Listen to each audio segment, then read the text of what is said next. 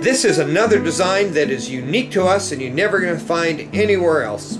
The center diamond is a 55 point FVS2. It's a GIA certified Canadian diamond. Then flanking each side of that center stone are two CubeSat 3-point diamonds, and they're Canadian little diamonds as well.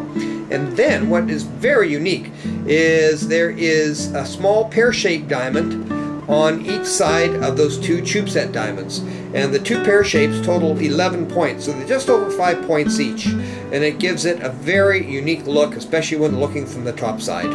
And the ring itself is made in platinum, and the platinum we use is 95% platinum, and it's alloyed with ruthenium, which is the best alloy or blend for platinum. It's the hardest of all the platinum alloys.